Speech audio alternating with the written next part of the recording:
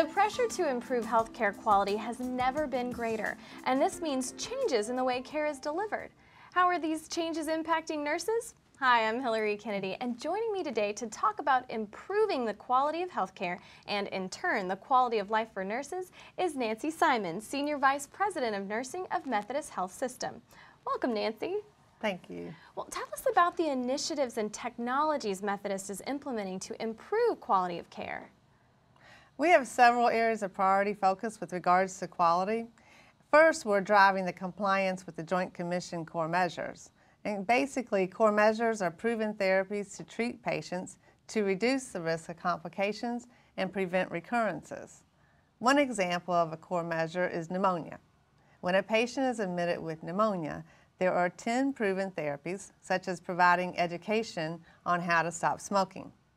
At Methodist Health System, we have implemented a standard process in nursing to improve performance, including daily monitoring and reviewing of these therapies. Another quality initiative that we are currently implementing is new technology for computerized physician order entry, or CPOE. You know, Hillary, according to the Institute of Medicine report in 2006 on preventing medication errors, hospitals can actually reduce the number of medication errors by implementing this type of technology. Well, and Nancy, I understand a recent national study reports that 1 out of every 3 nurses is dissatisfied with his or her current job.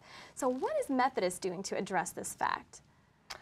Well, we're making it a priority to listen to our nurses and involve them in decisions that impact their work environment. And by doing so, they feel needed and important to the organization.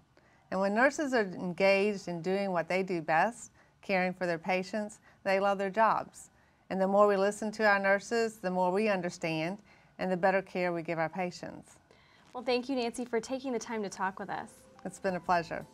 To learn more about how Methodist Health System is working to improve the quality of care for patients and brighten the lives of their nurses, visit jobs.methodisthealthsystem.org.